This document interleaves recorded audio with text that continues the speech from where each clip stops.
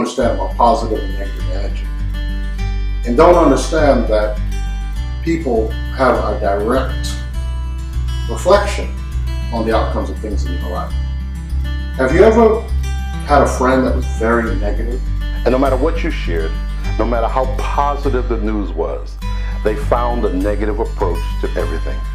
Beware of sharing your dreams, your aspirations, your hope with negative people, because they'll never see the light in what you're doing.